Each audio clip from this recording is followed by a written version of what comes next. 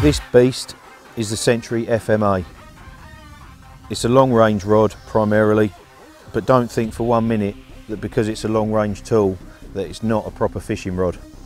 Now, if anybody is or was a user of the Century FMJ, which was the original version of this is the new and improved version of the FMJ. Now the FMJ was legendary again for distance casting. This is a more civilised version. It will cast just as far as an FMJ in the right hands, if not further, but with the technology in the tip section now, it retains much better fish playing action than the original FMJ.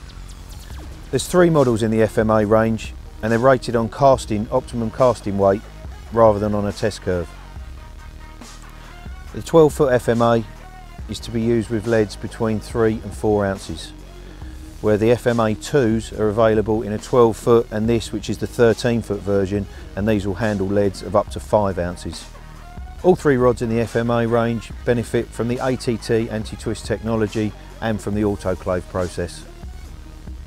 It's been proven over the years that parallel butts produce much longer casting distances than a standard tapered butt section.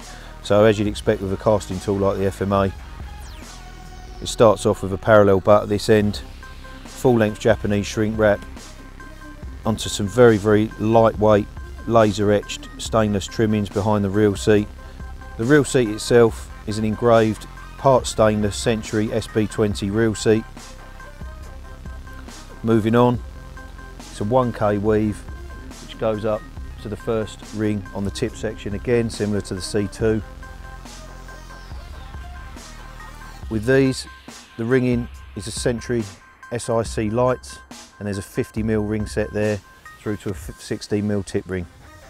The spigot itself, you can see, is quite unique because of the force that's placed on these rods. Because they are a casting tool, they need to be a very secure fit around the spigot. And what we've done with these is we've just put some Japanese shrink rubber, some EVA there on the spigots, just to give you a little bit of grip,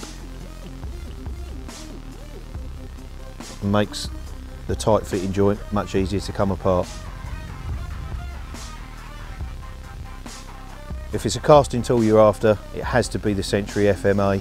For big pits, long range fishing, heavy leads, heavy shock leaders, this is the ultimate tool.